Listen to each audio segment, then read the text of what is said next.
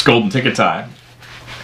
So excited! Like Willy Wonka and the Chocolate Factory. That's exactly what we're I think that was back when she was unfortunately having to wear body armor to be around me because she was getting hurt, like, you know, for different things that were popping up in boxes and golden ticket. No, actually, I think she had to scrape me off the ceiling fan because it was like the second month that they had done golden tickets, I believe. So we were super excited because that was back before we knew what was going on with the boxes.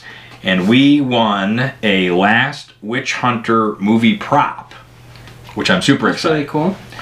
So it's right in time for Christmas. It was actually just past Christmas, technically speaking. We're getting ready to hit the January time frame, so I'm excited to do this. January's a big month for Bandbox then, too. They've got their anniversary for the Bandbox, the original, the classic. So it's their 3rd year anniversary, which is always a huge, huge thing. So look for exciting things because I'm sure they're going to do crazy stuff in 2019. So you'd think by now I would have already tore that box open, but I just want to make mention because Bandbox, we love you guys. You know that. So this is super awesome. I'm going to frame it. Golden ticket because I wanted to keep it. You know, I think it's better than Willy Wonka's Chocolate Factory, I'm sure. So, Witch Hunter, prop replica, who the heck knows? So, let's get into it. The Last Witch Hunter. I don't know if I've seen Last Witch Hunter was Vin Diesel. Okay, it I is watched with the kids and everything. Were the kids in that?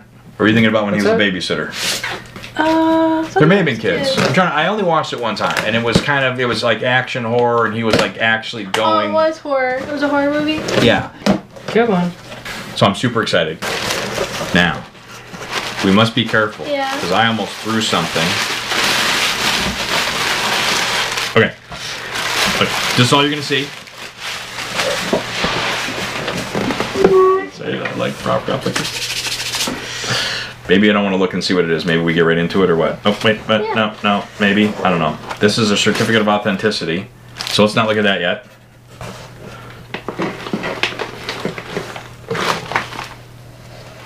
Oh, okay. It's a branch. It's a gummy bear With tree. Gummy bears. Oh, I remember that. There was something with gummy bears. Mm-hmm.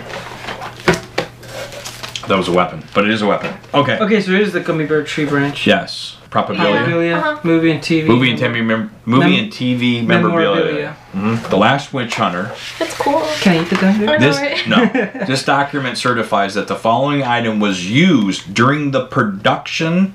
So this is screen used prop. That is awesome. The production above of The Last Witch Hunter. It looks like it's number 29. It's just the number that they have, which is a gummy bear tree branch.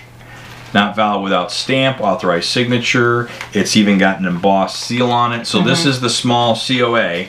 I'm going to have to watch back this. There's something with gummy bears, and I can't remember if it's... I don't know. We'll definitely... I remember it. It was a decent movie.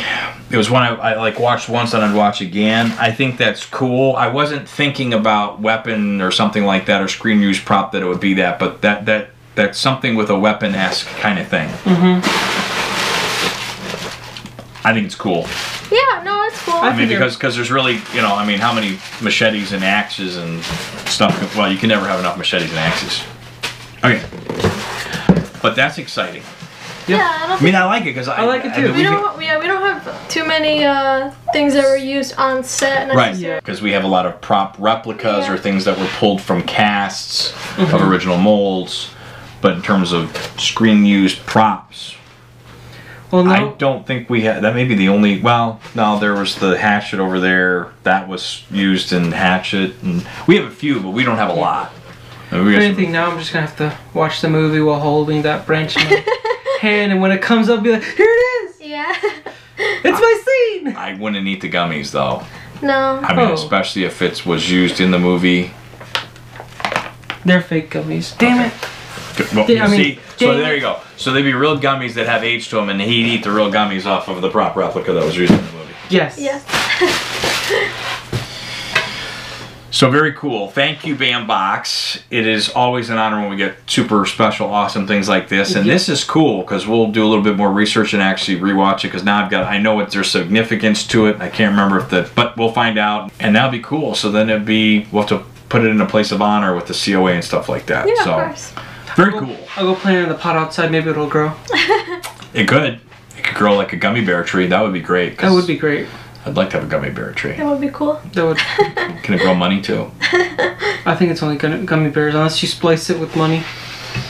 With the money tree. But then you have a gummy bear money tree hybrid. Just like gummy dollars. Exactly, but I wouldn't even be mad. I'd be okay with that. Well, in some countries or some places, gummy bears may actually be a form of currency. Who knows? Some people may like them enough that they'd be like, sure, give me 12 gummy bears for that.